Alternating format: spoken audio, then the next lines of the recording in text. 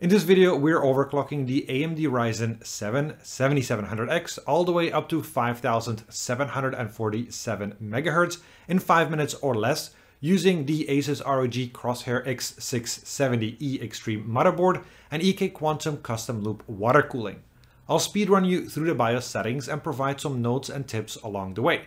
But please note that this is for entertainment purposes only and most definitely not the whole picture on how to overclock this kind of a system.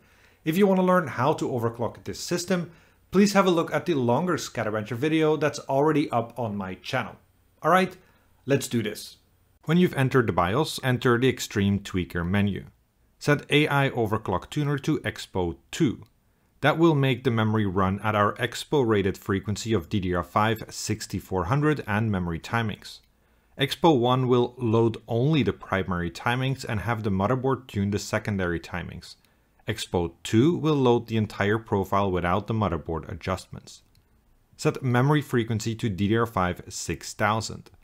While our memory kit is rated at DDR5 6400, unfortunately, our CPU isn't able to run that frequency.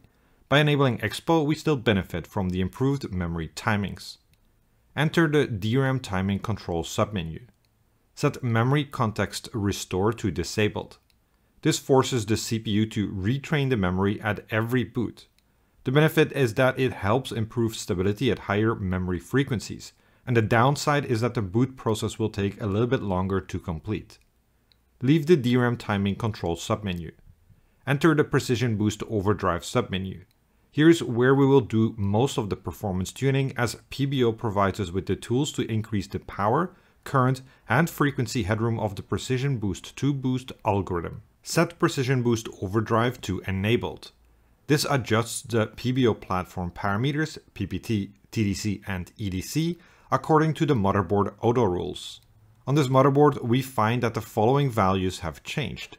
Increasing the platform boost parameters typically have the most significant effect on multi-core processors. For Ryzen 7000, however, AMD's default platform parameters are relatively unconstraining.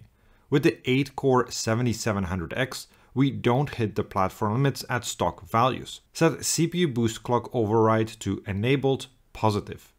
Set max CPU boost clock override to 200. This increases the frequency ceiling by 200 MHz over the programmed maximum 1T limit.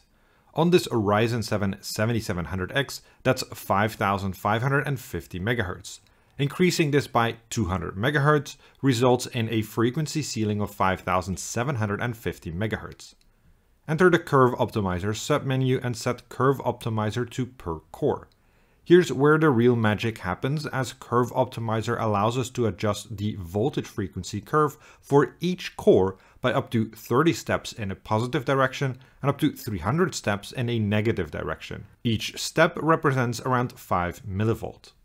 Setting a negative offset means the CPU will use less voltage for a given frequency and boost to a higher frequency at a specific voltage.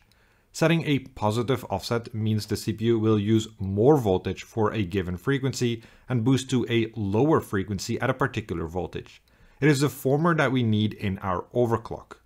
For every core, set Curve Optimizer sign to negative. For core 0, set Curve Optimizer magnitude to 20.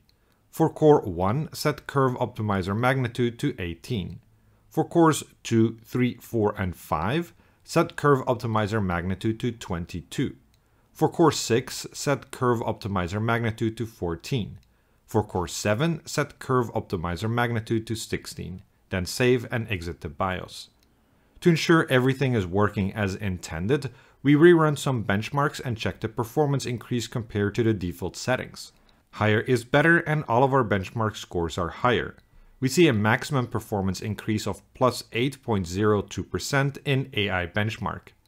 The highest core clock reported in the operating system is 5747 MHz. When running Prime 95 small FFTs with AVX disabled, the average CPU effective clock is 5144 MHz with 1.234 volts. The average CPU temperature is 95.3 degrees Celsius. The ambient and water temperature is 27.4 and 34.6 degrees Celsius. The average CPU package power is 143.9 watts. And that's it. Thanks for watching and the Patreons for their support, and see you next time.